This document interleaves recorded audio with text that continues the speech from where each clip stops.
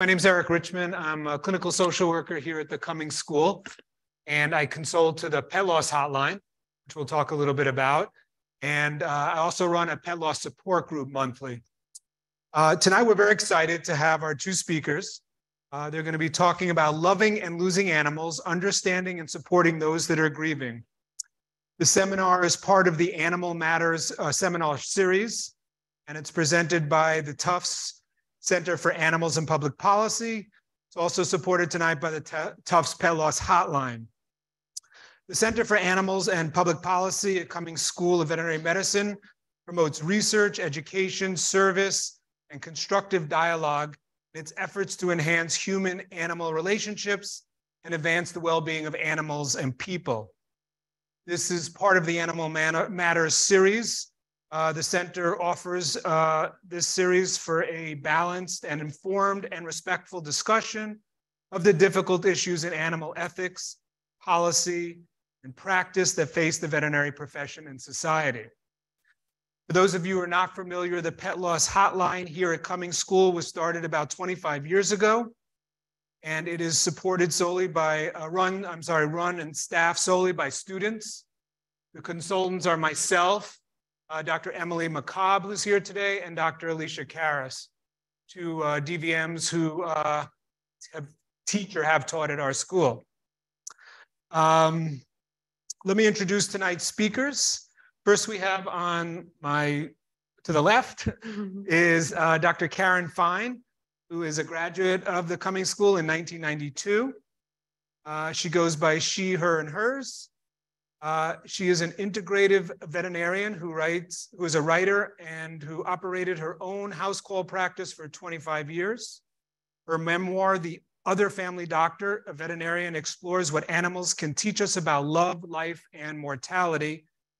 It will be available in March of this year from Penguin Random House Books.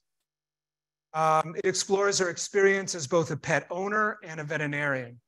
Dr. Fine's textbook, Narrative Medicine and Veterinary Practice, Improving Client Communication, Patient Care, and Veterinary Well-Being, was published in October 2021 with CRC Press.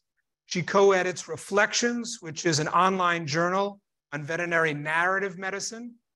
She's written for Bark Magazine and Inside Your Cat's Mind, and has authored a pet obituary writing guide, which, by the way, I recommend all the time to folks who come to my pet loss support group. It's in some ways a very cathartic, healing way of coping with loss. And her website is KarenFine, one word, DVM.com. Also tonight we have E.B. Bartels. Did I pronounce your name right? Yeah. E.B. Bartels. She is a nonfiction writer, a former Newtonville bookseller, bookseller, and a Grub Street instructor with an MFA from Columbia. Her work has appeared in Salon, Slate, WBUR, Literary Hub, Catapult, Electric Literature, The Rampus, and The Millions, among others. She is the author of Good Grief on Loving Pets, Here and Hereafter, from Mariner Books, HarperCollins Publishing. It's a narrative fiction, nonfiction book about loving and losing animals.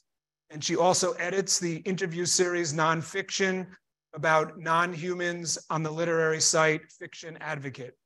E.B. lives outside of Boston with her husband, Richie, and their dog, 2 tortoises, a small flock of pigeons, and a dozen fish or so. So we're very excited tonight.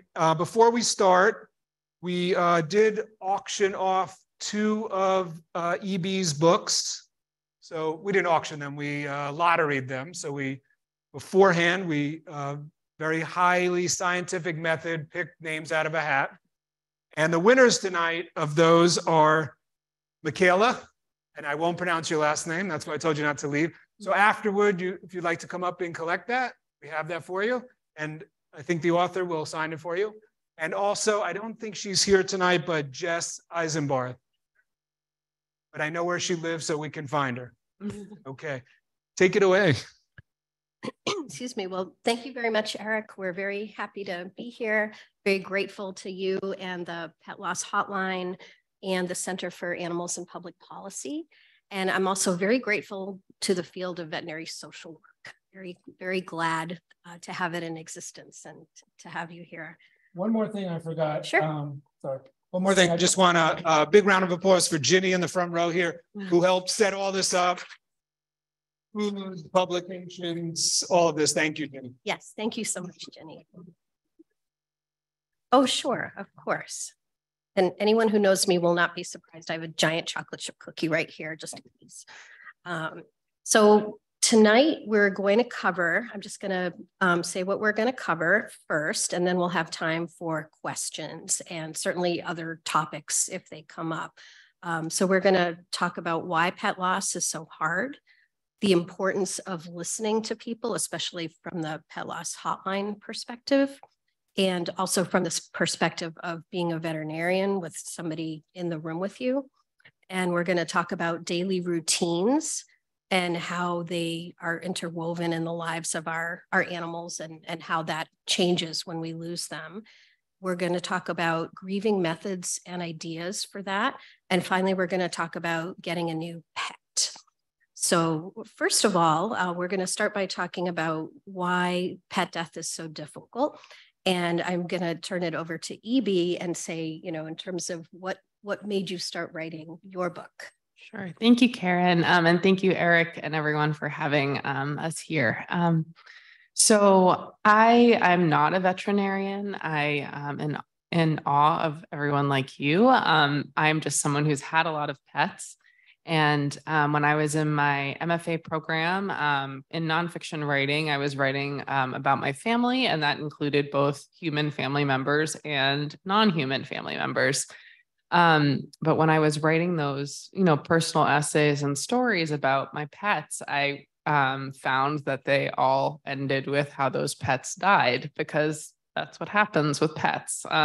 Maybe parrots and tortoises are the exception, but most pets, we outlive our pets. So a friend of mine in grad school read some of the stories and, thought, it could be interesting if you sprinkled in a few fun facts about the history of pet grieving rituals and death customs. And I said, sure. And I started to do some research, and very quickly I was overwhelmed by the amazing range of ways that people mourn and remember their pets. And I think, with humans, you often have a set group of rituals that varies based on your religion or your background or your culture. But, like I was raised, Italian Catholic and outside Boston. So I knew that when a person died, we would have a wake, we would have a funeral. We had like that checklist. But with pets, you could do nothing. You could do the same things that you would do for a person. You could make up totally new things.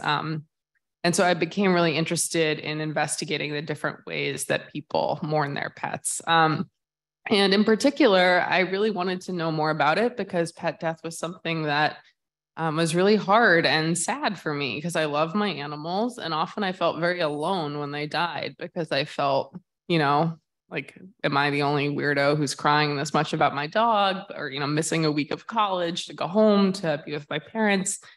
And so I found it actually really cathartic in researching this book to learn pretty quickly that obviously that's not true. Anybody who loves animals has a pretty hard time when they pass.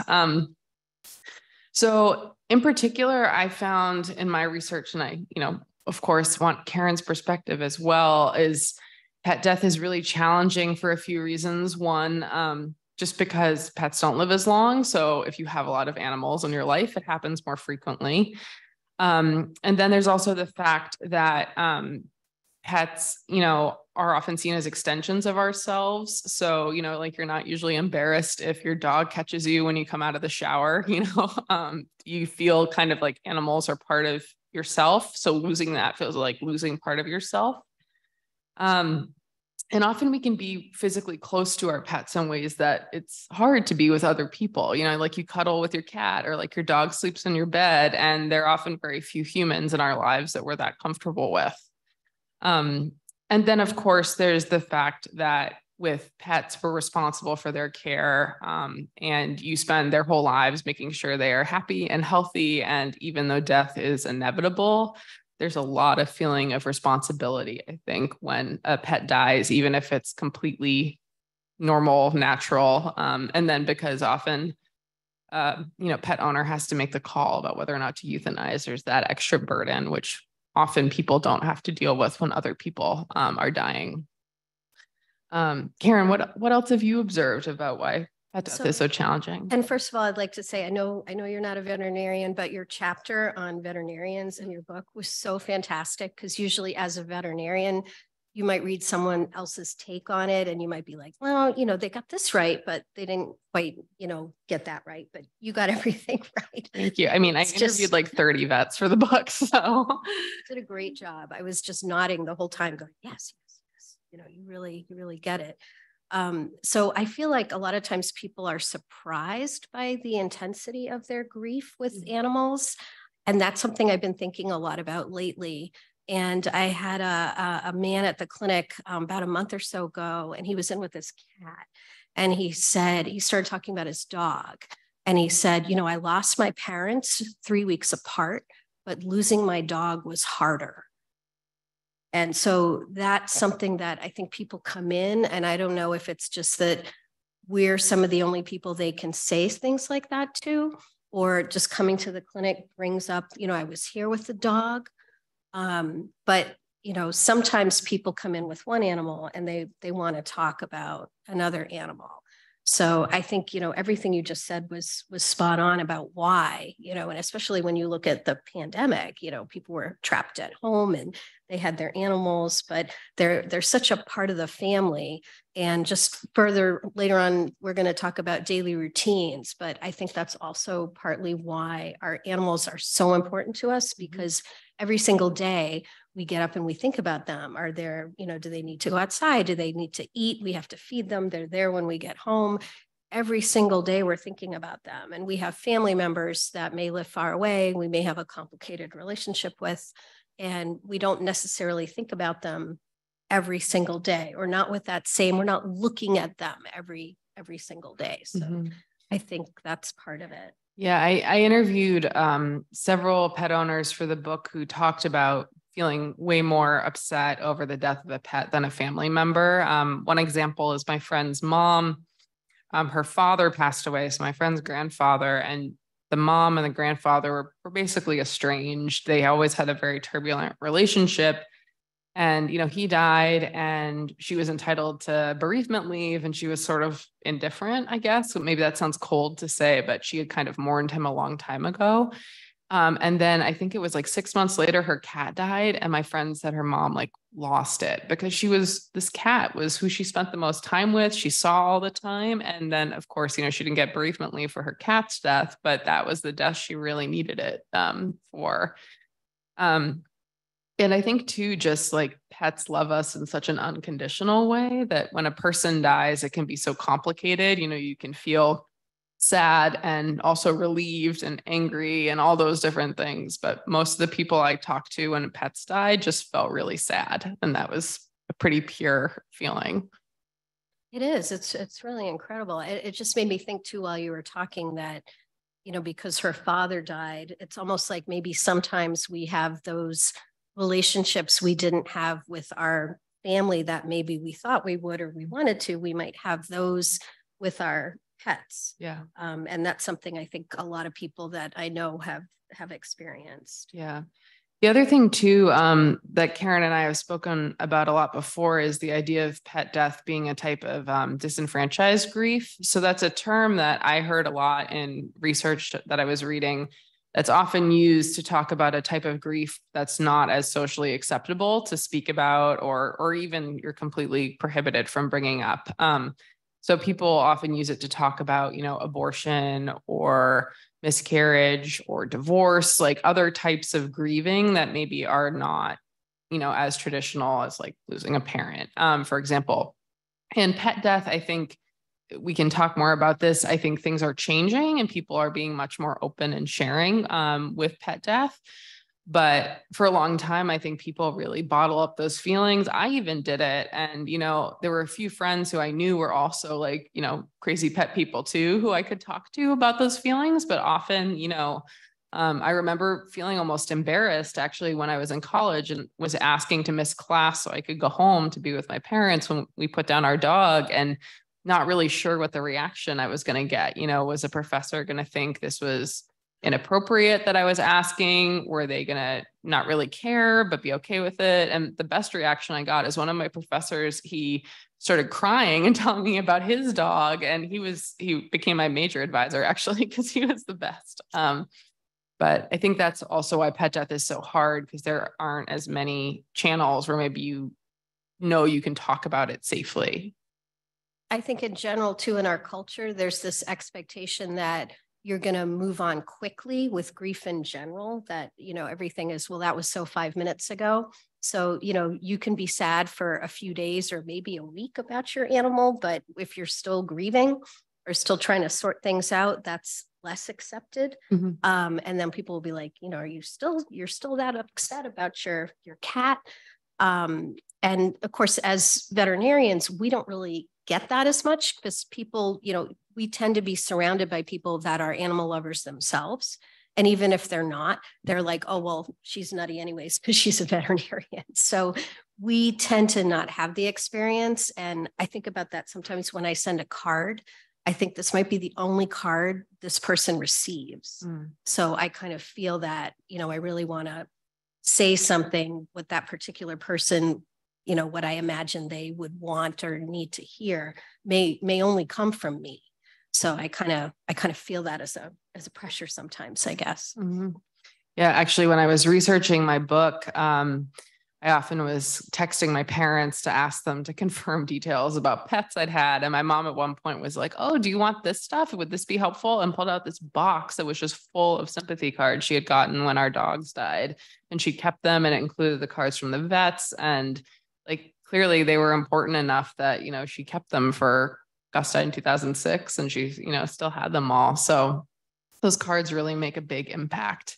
And another way of, finding people who you can feel comfortable speaking with is I have found social media is a really nice tool for that. So a lot of my friends, when they've lost an animal, will go through and post, an Instagram 10 photo story or a Facebook album and write an obituary or a post about their animal. And if people think, okay, EB is really overreacting, they can just kind of scroll past it. There's some people who love to engage with things that they don't have nice things to say about, but most people hopefully just scroll past it. But then people who want to engage and who understand can choose to post and comment. And, my friend Annie, actually, her dog Harvey, when he was dying, she was really posting all these updates about his cancer and his whole journey on Facebook. When he finally died, she ended up getting 40 sympathy cards because so many people have been following along. So I think that's a really wonderful way to kind of find your people who you can talk to. That's wonderful. Yeah. Wow. I keep all my sympathy cards too, but I didn't know if that's because I'm just a veterinarian. But yeah, I would imagine a lot of people do. And some animal, we have different relationships with different animals too. So there may be an animal that dies that you're able to move on more easily from. And then there's another animal that maybe it's that time in your life, or it's that particular animal, that relationship that you have a really difficult time. Mm-hmm. And then, one thing I was going to say was in terms of the pet loss support hotline is the importance of just listening, because somebody may not have anybody else to talk to. And I'm interested to hear, because you did all those interviews. Yeah. If that was your experience. I found so many people just immediately wanted to open up and tell me about their pet death stories, and frequently said, I've never talked to anyone else about this before. I tried really hard in my book. I didn't want to pressure anyone into talking to me for it unless they wanted to. So I would kind of post things. I actually used Facebook and Twitter a lot to kind of say, I'm writing this book and I would love to talk to people who have pet memorial tattoos. So if you have a tattoo that you got in honor of a pet that's passed, let me know if you'd like to talk. And so people reached out to me, so they kind of self-selected if they were comfortable talking. Though I also found too, and we've talked a bit about sort of the importance of self-disclosure, that people were even quicker faster to open up to me when I shared my own pet death stories, because they were like, oh, she's not just some journalist who's going to make fun of me and write like a scathing tell-all thing making fun of me.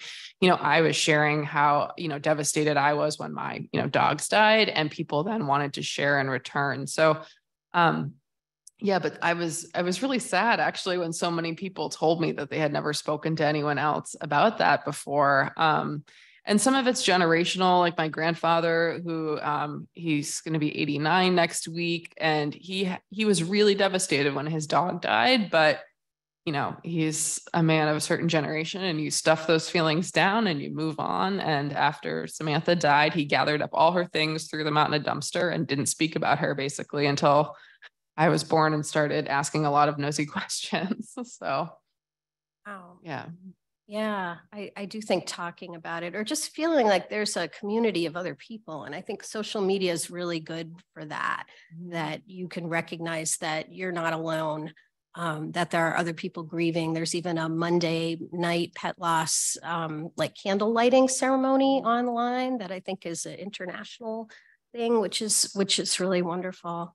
And then, yeah, back to the listening, I have this memory, and I wrote about it in my textbook, that about listening, that it was during the height of the pandemic, and we were seeing appointments curbside, and the clinic I was at had windows in two of the exam rooms. And so what we did was the owner of the clinic set up like a barrier 6 feet away with a rope and some chairs. So if it was nice out, people would be sitting, there was even like a plant or something like that, we tried to make it nice, but this happened to be at night, and it was dark and it was cold. And I was doing just a wellness check. We were at the point where we were seeing wellness exams again. And I was doing a wellness check on this older woman's cat. And I was finishing up, her cat was healthy. So I had a little stool by the window, and I had little like gloves that went up to here so I could try to write stuff down. And I said, your kitty's all set, and the tech's bringing her out to you.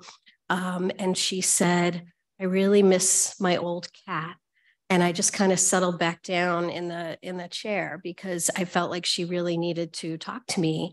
And she just started saying that her old cat had been there when her husband died, and that that cat knew he was sick and would cuddle up with him. And I just tried to kind of listen to her story. And the other, the thing is, sometimes people tell us these stories, and usually we're trying to fix things. But for something like this, we're just listening, and just me saying, oh, wow, that kitty sounds so special. And I'm so sorry for your loss. And of course, you still think of that cat, even though you love this new one. It was just very moving to me, because I couldn't even touch her. I couldn't come within 6 feet of her, but I tried to kind of receive her story. And I feel like that's a really wonderful thing we can do for people, whether it's on the pet loss hotline, or someone who comes into the clinic, or someone you're just talking to on the phone. People do those kinds of things often. Yeah. And something else too is people, I think, really want to find more spaces to share these stories. And it's funny, when I was trying to sell the book, to find a publisher for the book, over and over, the feedback I got from editors was, if people love animals, why would they want to read about animals dying? And I think that's a legit question. I definitely have some people who told me, like, I bought your book to support you, but I'm never going to read it. And I'm like, that's okay. Like, there's some people who, like, you can't watch a movie where a dog dies. Like, there's a great website called doesthedogdie.com, which I actually recommend to people if they're dealing with like pet loss, and it would be, triggering to see something, but you can look it up and it will tell you, like, okay, a dog dies, but not a cat, or like a horse. Anyway, that's a tangent. But these editors kept saying, like, this is too depressing. And meanwhile, while I was getting all this feedback from these publishers, I was mentioning to family and friends and neighbors, and I was kind of just like talking about what I was writing about to anyone who would listen. And people were amazingly like super excited about it. And they just wanted to tell me their stories. They were asking questions about other rituals. They were like, oh, is this a new thing? And I'd be like, no, let me tell you about this dog that was found in the Czech Republic that was like, 3,000 years old or whatever. And people were really excited to talk about some of these really hard things. And pretty consistently, people would say, I've never talked to anyone about this before. And then afterwards, even if they cried, they would say, I'm really glad that we talked about this. Because I often felt bad that I was like torturing people for my research to relive some of the saddest memories, but people wanted to talk about it. I think the memories and talking about them sort of keeps the animal alive, keeps that relationship alive. So I think it's good. And I wrote my memoir first, and then the textbook sort of came accidentally afterwards, and it was during COVID. But when I wrote my memoir, it was, I really felt like I was writing to a need. Like I was going, especially doing house calls and doing acupuncture. I did a lot of sort of hospice-y. I didn't officially call it hospice or anything, but that type of work where I would see animals regularly and talk to the people and sort of, kind of be informally counseling them.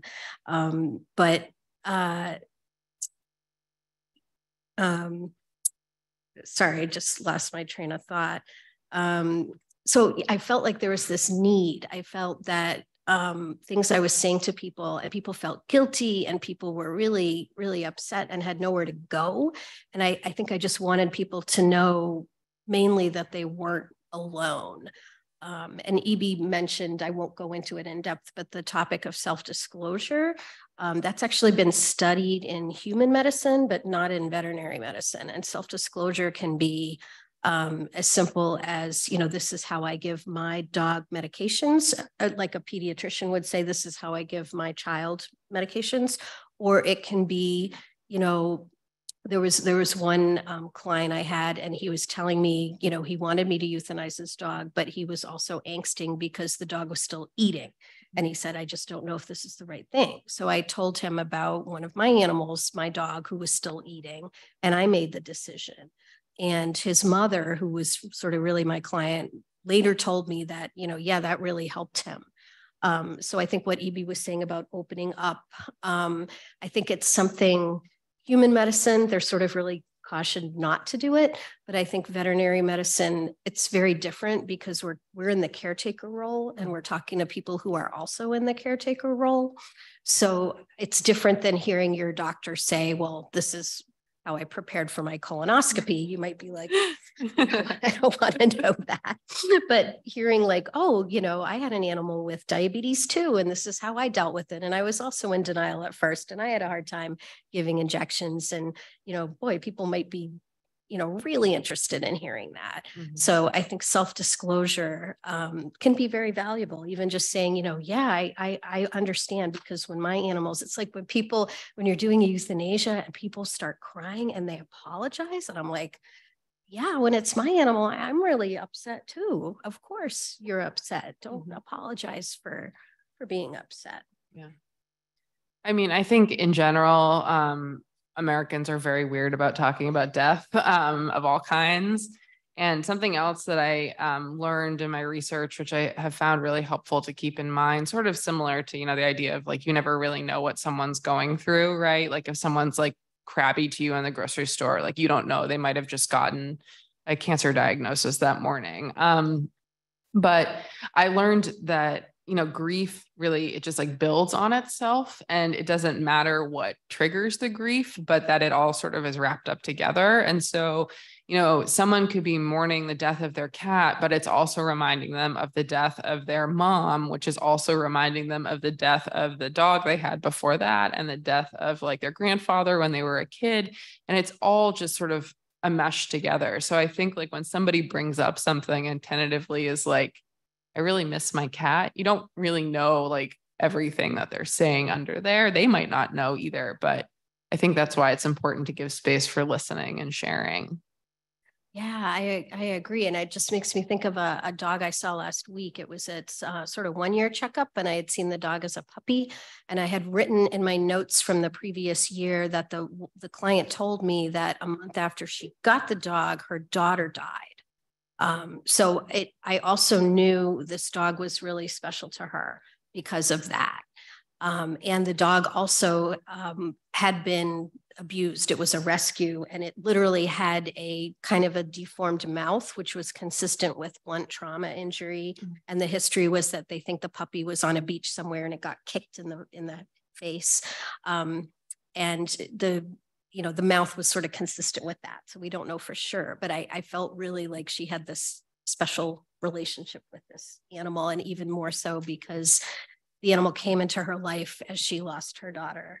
And then sometimes too, we'll have people that have the pets of a deceased family member. Mm-hmm. And so then when that animal gets sick, it's not just, that animal, it represents their mother or their brother or whoever. I mean, I think I've seen, their children, I've seen that, the boyfriend, whatever. And I always try to make a note in the record so that anybody looking at that will know that, okay, this was her deceased brother's cat. Because you may want to take that into consideration. There's like a whole nother level of things to go with that. Or even just, I talked to a lot of parents who kind of joked that they got suckered into having pets by their kids, and then their kids go off to college. And when those pets die, a lot of parents I spoke to said they felt really a loss because it felt like the end of an era even, right? That their kids were now adults and living out of the house and that pet was gone. And that is another type of loss as well. Absolutely. I think that's a good segue into the routines. Yeah. Do you want to start? Sure. Yeah. So I feel like that's what I've been thinking about lately, is how important these routines are, and that we see our animals first thing in the morning and last thing at night. And I had a client write an obituary, which I put in my textbook with her permission, of course. And it's a kitty. And it was just so moving how she said, when I pull into the driveway every day, you're either in the window, or when I open the door, I hear the thump and you've jumped off the bed where you've been sleeping. And then when I'm walking around in the yard, you're in the window. And, this is what I love how you rub against me, and that you do this at night. This is where you sleep. And she just sort of went on and on about all these, kind of daily things with the cat and how important it is. And I didn't bring the book, but there's a really good book called I'm going to forget. It's the Octopus, Lily and the Octopus. So it's about a gay man who had sort of a bad last relationship, and he's living alone with his dog, Lily, and she gets a tumor on her head. And he's so, like, his whole life is this dog, to the point where he talks to her as though she's human, and he can't even think of it as a tumor. So he calls it the octopus. And it's a very good book. And then when he finally does lose her, he gets home and he's looking around his apartment and he's going, here's the cupboard where the treats are that she would go to. And here's where her food bowl would be. And here's the mixer where I would use every year to make her birthday cake. And here's the patch of sun she would lie in the afternoon. And it just, he kind of went on. And that's a novel, it's fiction, but it was still so moving to me that, just looking around, everything was what the dog does every day and what he and the dog shared every day. So I just feel like that's really important. And I think especially when animals are in sort of a hospice type situation and people are taking care of them and they're up in the night with them, and they may not even realize how difficult it is that what they're doing. And I had one client say to me, she was taking care of her lab who had osteosarcoma. And she said, I try to shower when she's sleeping. And I just thought, and she had told me to that client that she had nursed both of her parents through hospice. And she kind of said, well, now I'm doing it for her, for the dog. So we had talked about this before, but I think EB has some thoughts on what to do after the animal's gone about those routines. Yeah. I mean, I think one of the most beautiful essays I've read that it's about a lot of different things, but talks about sort of those routines with animal and hospice is The Fourth State of Matter by Joanne Beard. And it's just about her, like a collie is incontinent and keeps peeing. And so it's just her doing the laundry over and over and over again. But yeah, over and over, people said to me when I interviewed them that the thing that always hit them was how quiet like it was to come home. And I know that feeling. And I definitely know that's why a lot of people love to get, a bridge pet. So then it's not quite as quiet, but I don't think that really gets rid of the loss. But I heard some really helpful advice for different ways to preserve routines. Because I think part of what's so unmooring about death is suddenly like your whole routine in life is upended. So two things I heard was one, paying attention to the things you're doing, especially maybe if you've been caretaking for an animal intensely. One vet I interviewed talked about a client of hers who had 2 cats. One was very sick and had to have medicine that was like on a very strict schedule. So this woman had to get up in the middle of the night to give the older cat medicine. And the younger cat, though, then obviously also woke up too. And so it became this thing that's like 2 a.m. We all get up, everyone gets a treat, and then we go back to bed.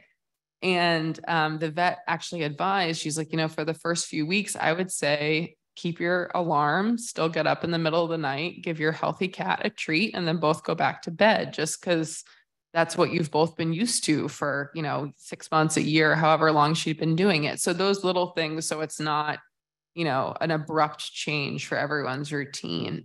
And an example that actually just happened in my neighborhood, 2 of my neighbors, they're friends. They've been friends for a really long time. And between them, they have 3 dogs. And every morning, the 2 neighbors, they meet up and they walk their 3 dogs together to the park, and they walk around the park and they come back.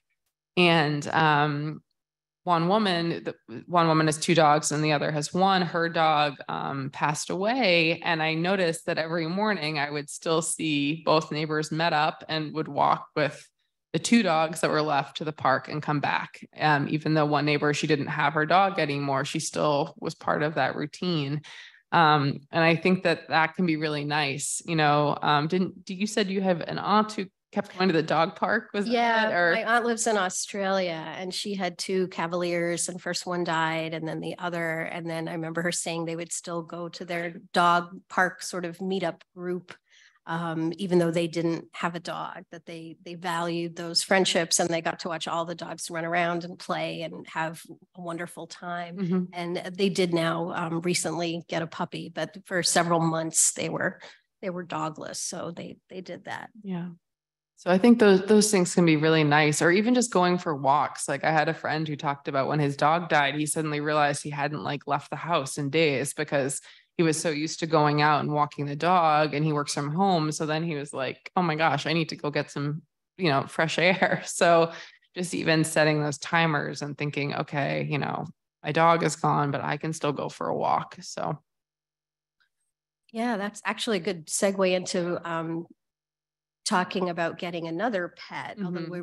although we can come back to grieving methods. Yeah. But my friend's father, the dog was killed suddenly while he was walking the dog. I think it was in the middle of winter. There were snowbanks everywhere, and he was walking, and it was a little dog who I think ran out into the road from a snowbank, and someone was speeding, and right in front of him. It just sounded horrific. But he literally went the next day to the shelter and came back with an adult dog. And I remember him saying, I need a dog, otherwise I'll never get out of the house. Walking the dog was just a huge part of his life and his health and his routine, living alone. He has a couple cats, but I just feel like there's no right or wrong. I don't try to counsel people. It's just whatever you want to do. Yeah. I'm sure you all have experienced this, but people ask me all the time, well, when do you know when it's time to euthanize? And there's no one answer, right? And similarly, I think there's no one answer for when to get a new pet. My parents waited 5 years between our dog Gwen, and they have a dog Honey now. My husband took almost a decade before he felt ready to get another dog. And then other people similarly, a week later, they're down at the shelter and they found a new dog. And sometimes it works for people, but also I think sometimes people do rush getting a new pet because it's easier to have a new pet to worry about than to sit with the really hard feelings of missing your old pet.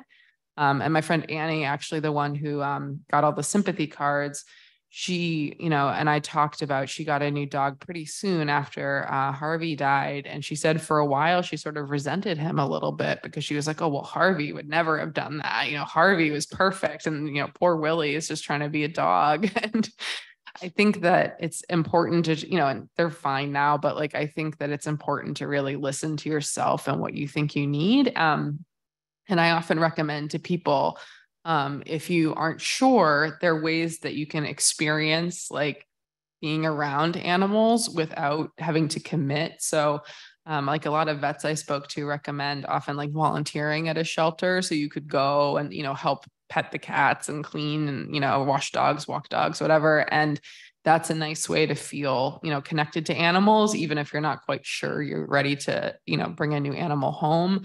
You can also, I did a lot of dog sitting actually for friends right after my dog Gwen died. And, you know, even just like, yeah, if you used to go to the dog park or go for walks, you know, and hang out with your friends' pets, I think that can be helpful as you're feeling out where you are in the process.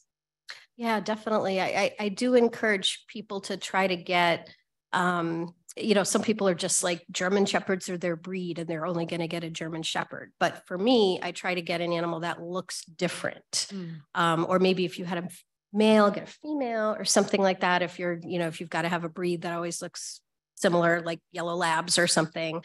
And also not to call the same name, although some people just occasionally run into people that are like. So I've visited a lot of pet cemeteries and I've seen like family plots where it's like Charlie 1, Charlie 2, Charlie 3, and like they have little photos and they're like all Cocker Spaniels and you're like, oh my gosh, wow.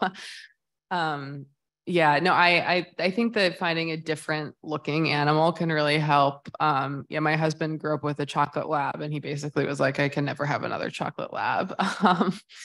But yeah, some people it's like their breed and, you know, but even within a breed, they're different animals, right? They're different animals and you've got to expect that. And I think it's a little easier to realize that when the animal looks different, whereas if they don't look different or they don't look that different, you might expect the same behaviors and you're not going to get them. I remember I was at a behavior talk some years ago and I forget what behaviorist it was, but she said that the people will say to her, well, I always have German Shepherds. I've had 7 of them or whatever. And she'll say, well, you know, do you have siblings? And they'll say, yeah. And she'll say, you know, are you like your siblings? And they'll say, no, we're nothing alike. So I thought that was a very good example of how, you know, just because they're the same breed doesn't mean they're going to have the same personality.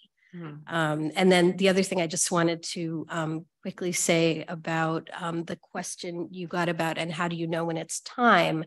I you know, especially, you know, vet students, I often say to people that for many situations, there's a spectrum of time. And I know we're not going to go into that topic today. So I just wanted to sort of throw that out there that I'll often say, you know, in many cases, there's a spectrum of time where euthanasia is an acceptable decision, acceptable choice.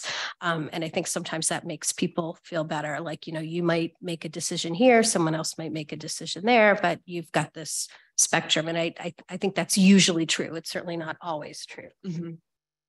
I don't know if you want to take a few questions. Sure. Yeah, let's do that if we have a lot of questions. Well, yeah, so there's a few. We'll start with the online folks since they didn't get the delicious food that Elvis catered for us. There was an interesting comment from a pediatric nurse practitioner who, as part of her regular visits with families, asked about their pets. And she finds that really helpful because it's a sort of an avenue for the child to talk about their sadness as well as the adult. I thought that was really interesting and rings true for my career. When I worked in human medicine, I worked on a transplant team. One of the questions I always asked in part of my psychosocial assessment was, do they have pets? What's their relationship like? Because if you ever want to get somebody talking, ask them about their pet, right? You have social anxiety, ask them about their pet. It'll get people going. And so I found that very helpful. That's great. There was another question, that was more of a comment I found very interesting. It's a question about bereavement leave. Do you ever think that bereavement leave, this woman or person, I don't know, said that they work for themselves, so they don't know if it exists, but they don't think it does. And I'm not sure if there are companies that have that, but I don't know of them. But the question is, do you think there will be bereavement leave or ever be bereavement leave for pets? Well, I'm actually writing an op-ed about this right now because I feel very strongly about it. But most places don't have bereavement leave for pets as of right now. There are a few companies that do, and it's interesting because some are like Trupanion that does pet insurance does bereavement leave for pets, which makes sense. Though I found out that Chewy does not, which is I think they're working on it. But sorry, I don't mean to be like calling businesses out. But it's tricky though, because I mean, I think bereavement leave in general, often companies just don't give enough of it. And I think also it's really difficult to explain. Often a relationship on paper looks very different than what it is in practice, right? You know, like the story I told before, you know, your father could die, but you could have not spoken to your father in 20 years, but you would still be entitled to bereavement leave. But you could have like your first cousin could die, and that cousin could have been like your best friend or like a sibling. And your company might say, well, cousins don't really count, or you get 1 day as opposed to 3. And with pets, you know, I think companies, it would really benefit them if they just let their employees, you know, request the time that they need, regardless of what the loss is on paper. And so, yeah, there are a few companies that are starting to do it. I'd like to think that maybe more will, or make it more general, so you don't have to disclose what the death is, but just that you need time. Do you know where your op-ed's going to be? No, not yet. I'm still working on placing it. Okay. Well, that could be a good topic for the animals and public policy people, right? Yeah. Another question came up. What are your thoughts about grief that manifests as anger or particularly guilt? Yeah. Guilt, I feel like there's sort of an epidemic of guilt. And I actually just wrote an article about that, sort of an op-ed thing that I just sent to my publicist that she's going to try to place before my memoir comes out. But I think, and I know Eric and I, we've talked about guilt, and that, you know, you said it can be helpful at first. And I think if it goes on a long time, I feel like I've seen people that their narrative is, I failed my animal.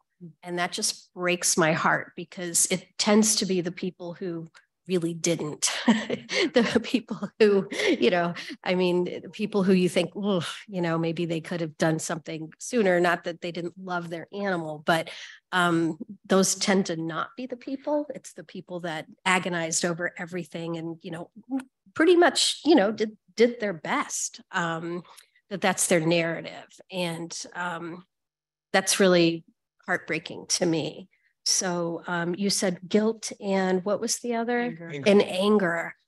Yeah, I wrote about that a little bit in my memoir, because I write about sort of self-disclosure.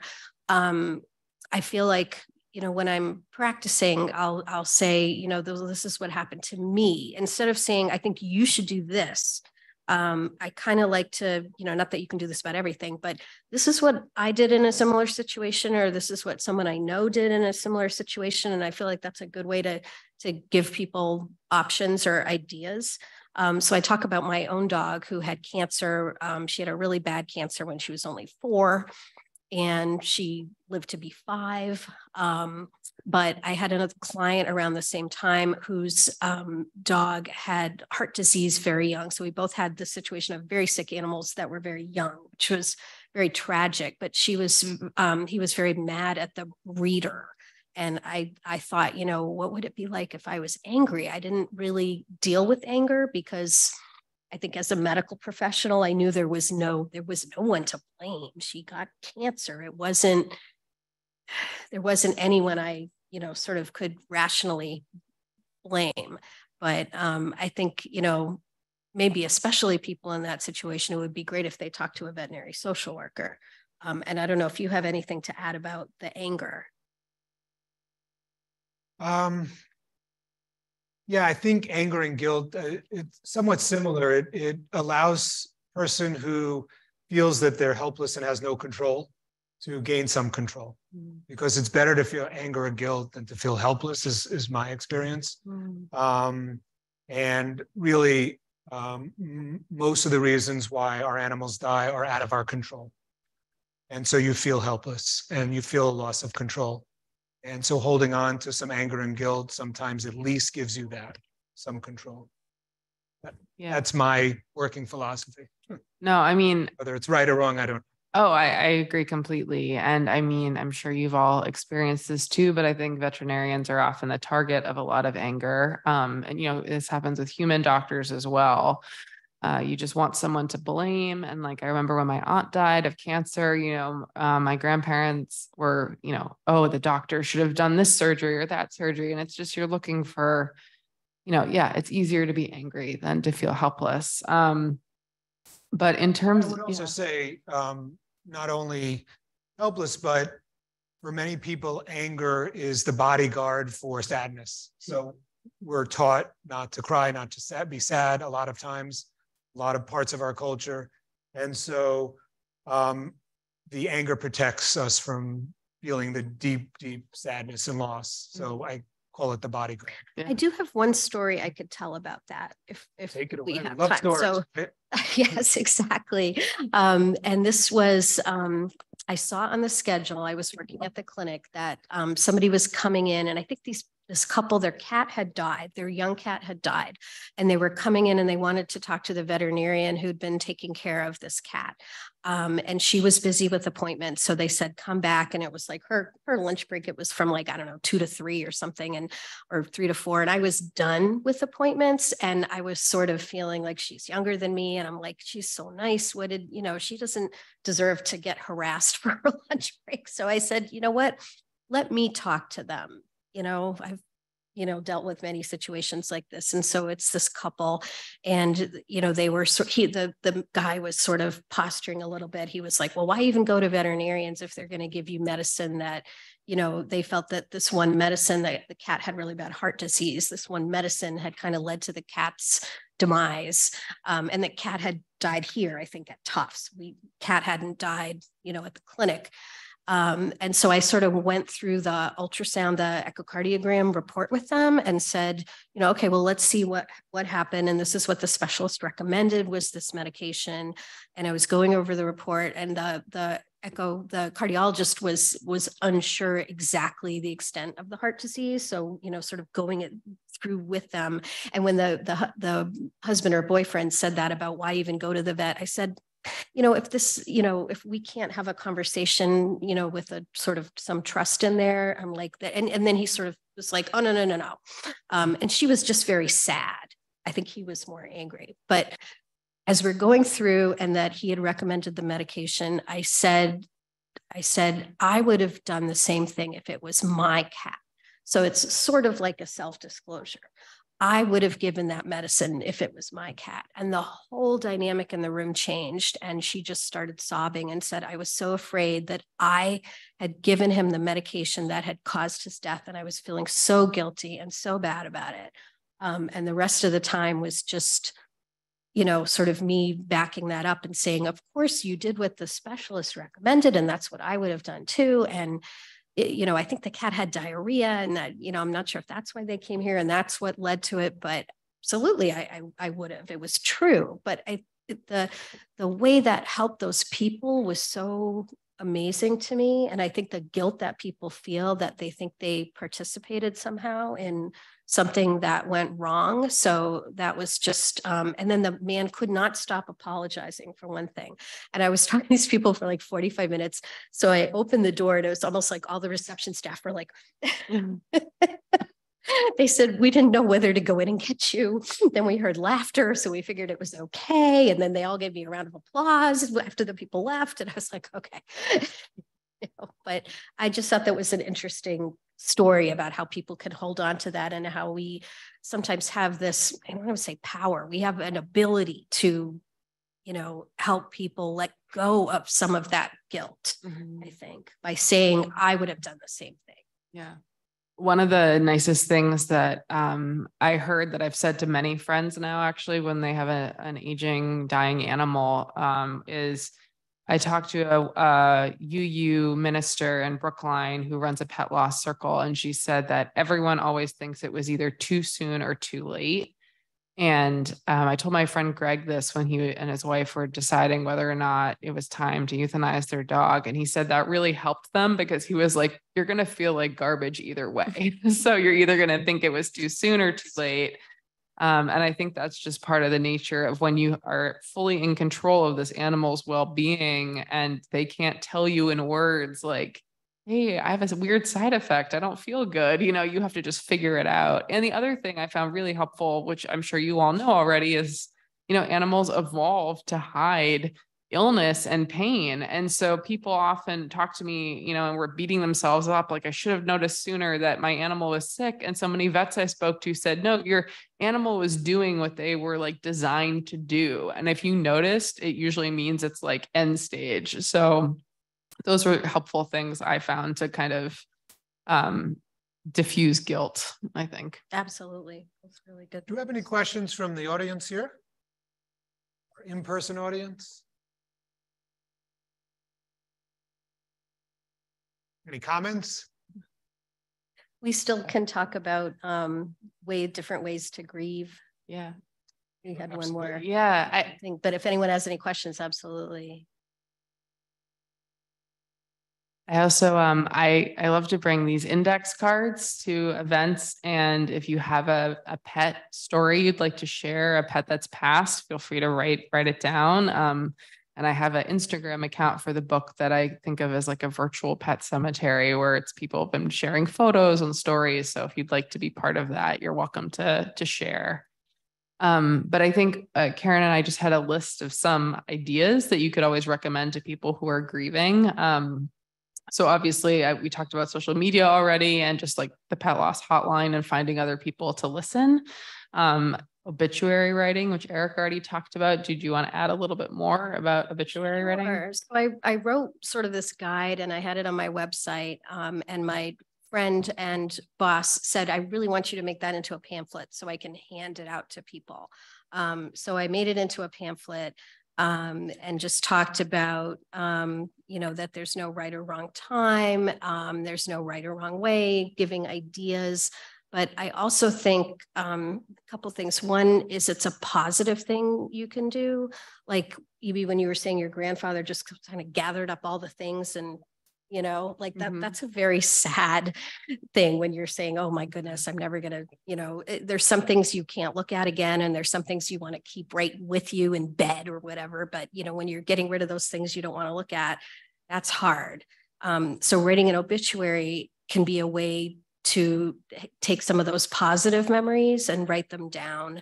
And I have a list of ideas that I think also you could use on the hotline. Just sort of if somebody, you know, if you don't know how to start, you know, like when did you first meet your pet? What kind of trouble did they get into when they were younger, when you first got them or whatever? What nicknames did they have? I mean, just about every animal I know has a million nicknames.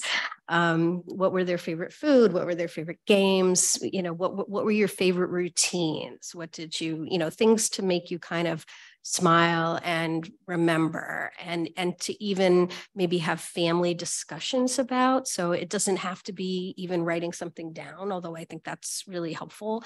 It can be just, you know, let's have a family meeting and each talk about our favorite thing. You know, it's the thing we're going to miss, but, you know, what was your favorite memory? What was a favorite memory? What was your favorite nickname? What was your favorite, you know, thing they did to get in trouble or something like that? So I have these and I have enough for people to take one. So, you know, feel free to come up and take one. And it's also on my website. So if you ever have someone who's lost an animal, you can just send them to my website, which is KarenFindDVM.com. Similar to that, I also often recommend to people putting together like a photo album or a scrapbook can be a really nice thing. My friend Sean lost his dog over the summer, and when was that? Time is confusing. But, you know, he told me that it felt really nice to pick out like the 10 photos he posted on Instagram and kind of go through and see all these memories and choose his favorites. So that can be a really nice thing to do. And then in my book, I actually go into a lot of detail about some of the more unusual things that people do as well. There is a chapter where I talk about people who have their pets taxidermied. I interviewed a gentleman who had his dog cloned. There's also people who will do modern mummification. There's also so many different artists who will commission portraits, or there are these beautiful glass beads where people can mix in ashes or fur. So you can kind of feel like you have part of your pet, like in this piece of jewelry you can wear close to your heart. And also, people have tons of rituals like funerals. I interviewed a couple who had a Yorkie, and the wife is Jewish. And so they sat Shiva for the Yorkie and invited people over and kind of did exactly what they would do with a person, but it was with their Yorkie. And I thought that was really sweet. So, my main takeaway from the book for me is that there's no right or wrong way to grieve. And as long as you're not hurting yourself or anyone else, do whatever makes you feel better. So, if you talk to somebody on the pet loss hotline who maybe is having trouble thinking of ways that feel right to memorialize their pet, I have a million ideas for you. I wanted this book to be like, sort of like an encyclopedia of options, because I felt like when I was grieving my pets, I was so overwhelmed and not sure what I wanted to do, that I think having a book where I could look at all these different things and think about what's right. Though I encourage people to think about these things long before your pet dies, so then you're not trying to make decisions like while you're in the vet, at the stainless steel table. So those are all different things. I'm happy to chat more after if you want to know more specifics about taxidermy or cloning or mummification. But I think in some ways it's very freeing that there's no one socially acceptable way to mourn pets, because you can really do some pretty cool and unusual things, I think.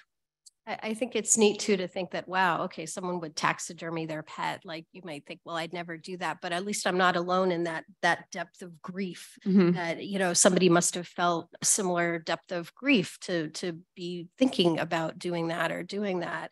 One other thing, and I wrote an article about this for Bark magazine, was that when my dog Remy died, my son was 9, and actually this is Remy's obituary in his collar.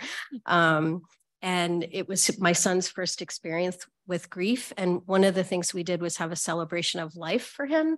And we had it at the clinic, and we had an ice cream sundae bar.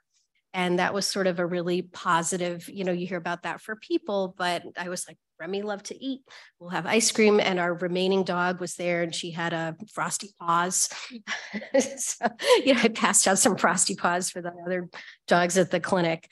But yeah, EB's book is great. And there's, I love when you talk about in Japan, what they do. And then also, I love the story about the retired New York City police officer who cloned his dog. And it just like, you think Barbara Streisand cloned her dog, right? Because she did, but you don't think about a retired New York City police officer. And I love that story. Yeah. And that story was interesting because I think I tried really hard to reserve judgment when I went into interviews, but like a little part of me was like, why are you cloning a dog? There's so many dogs in shelters. I had that kind of thing in the back of my head, but as I spoke to him, and he was explaining his reasoning and how he felt like having her DNA alive again, even though like he very logically knows these dogs are not like just duplicates of his dog that died. I was like, you know what? I don't think I would do it necessarily, but it works for him. It makes him really happy. He has these 2 beautiful dogs that he loves so much. And, I think whatever works for you, is, works. And also something else to keep in mind is what works for one animal isn't necessarily what works for another one. I think when I was younger, I felt like, oh, well, if we did this for Gus, my first dog, we have to do this for Gwen, and we'll have to do this for Seymour. But like Gus was a very adventure, seeking dog. He always was running away. So we had him cremated, and we scattered his ashes near this lighthouse where he would go fishing with my dad, and he would like bark at seagulls and like eat things and puke, and he like loved it. And then my dog Gwen was like such a homebody that we just brought her home from the vet and buried her like right in the yard. And I was like, that's what Gwen would want, would be like to be up close to the house, nice and safe. So like I think that's important to remind people as well that, you know, and also depending on where you are in your life, or like if you're making the decision just for yourself, or you have to talk to, you know, your kids or your partner about what they also want. Like it's, you know, everything varies and changes, but. And I think finally, you know, something that helps when you're, you know, thinking about all these intense topics is to have a sense of humor. And there's definitely, I think, a sense of humor in both of our books. And I like the story too about what you wanted to call your book, but you're. Oh.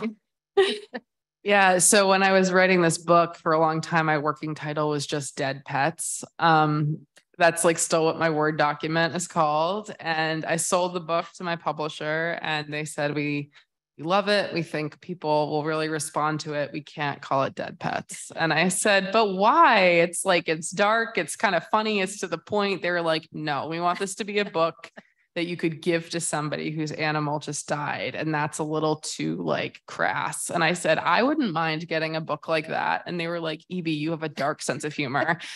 So we brainstormed and I came up with Good Grief, which I really love because, you know, it's a nod to Charlie Brown and Snoopy, very famous human pet duo. And I like the idea that we keep having pets, you know, it must be a good type of grieving to be willing to go through it over and over. And then I like the sort of exasperated nature as well. Cause like, good grief, like why do we keep doing this to ourselves? You know, falling in love with animals just to have them die, but obviously it's worth it. So. A couple other questions. We're not going to get to all the online questions, unfortunately, but one is about somebody whose young pet was killed and the other pet in the house or siblings of that pet are grieving. Any advice about, you know, the grieving pets that are surviving, how to help them or? Yeah. Yeah, I mean, a couple things I've heard is, I mean, if an animal is killed suddenly, and one thing I will add, I think another reason why pet death can be traumatic is I feel like pets die in some very violent and sudden ways sometimes too. But I've heard that if you can, you know, euthanize a pet and have the living pets like view the body like a wake kind of, or a funeral, then animals understand death in their own way. So they can like sniff and, you know, get, okay, my friend is gone. I've also found too that like keeping items around the house, like if there was a bed that your cat shared together, don't throw out the bed because it reminds you of the cat that's, you know, no longer alive, because the living cat might still want to be in that space. Those are just a few things that I've heard. Yeah, I think especially the sense of smell, that it smells like the other animal. And I think for an animal that's sick, a lot of times the other animals in the home know that. They can smell that. They know that that animal is sick or dying, and it's not a surprise for them. But a sudden death, yeah, it's traumatic for everybody. And try to kind of see what that animal needs. If it's a dog that now can't play with its friend, maybe you can take it to a dog park or doggy daycare or something like that. With my dog Velvet, when Remy died, we just knew she needed another friend. And I said, you know, I can't bring him back, but I can get you another pack member. And, you know, they do grieve, you know, they definitely do, even if the loss was not surprising for them. Like Remy and Velvet were kind of soulmates, you know, we used to say they didn't know they were two dogs. They thought they were one dog. So that's hard too, to watch your animal go through that, but you can kind of grieve together and say, you know, okay, I understand. It's hard. I miss them too. Mm-hmm. There was another great question about either an individual or a community that has limited resources to be able to provide. How can you provide support, counseling, grief support for those folks? There's a lot of stuff online. Mm-hmm. And there's even, there's some groups, and that like the pet loss hotline would be a way. I think there's some free support groups. So I think there's a lot of options. Yeah. Oh, Lap of Love, are you saying? Support group? Yeah. Yeah, in fact, when I was, I have a resource section in the back of my book, and I was updating everything, and there's a lot of pet loss hotlines that I had on my website that are now defunct. So Tufts is still very good, and there's a few others, but not that many. More than half, I think, were Well, that's a good segue because we're just about out of time. And there was a question about, do the students get training who are staffing our pet loss hotline? And the answer is yes, we do training, we do debriefings on a regular basis for difficult cases or things that they struggle with. But we're also very clear that our students are not therapists, they're not trained grief counselors, they're not providing therapy. They're clear on that. They make it clear to whoever calls, yet they still have the ability to provide empathy and strong listening skills and really support people who are grieving, even though they're not able to give, professional advice. We are always looking for students in our school to become volunteers in that program. So there's some information down here if you're interested, if you're a student at Tufts and would like to volunteer. I think it's wonderful both for a service for the community, but also for yourselves. You get incredible practice working with folks who are really struggling with loss and grief. And I think that is, in addition to the science and medicine behind veterinary medicine, I think that's an important skill to practice and to become good at. And I think ultimately it makes you a better doctor when you really understand and have time to talk to people before you become that doctor and are in that position of making more decisions and working directly with clients. So I would encourage you to consider that. Lastly, EB's book is here for purchase if you're interested, and I believe she'll sign it as well. We also have some information up front about pet loss from a few organizations and some information about our pet loss hotline.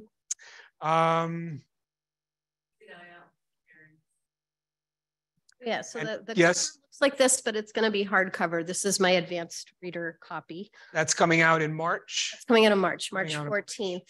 And What other events do you have coming up, Karen? We are in conversation at Porter Square Books the day after the book comes out. So that's Wednesday, March 15th. And then I'm having a party. Oh, I should have printed that flyer and brought it, but I'm having a sort of launch book party, free cake and snacks at Tatnick Bookseller on Sunday, March 19th. And you're also speaking at Westboro Public Library? At Westboro Public Library, that's March 1st. March 1st.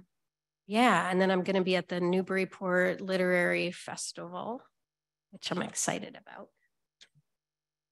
Well, thank you both very much. As Dr. Karras said, this is like, it was a nice fireside chat. And hopefully everybody enjoyed it and found some help from it. Again, let's round of applause for our speakers.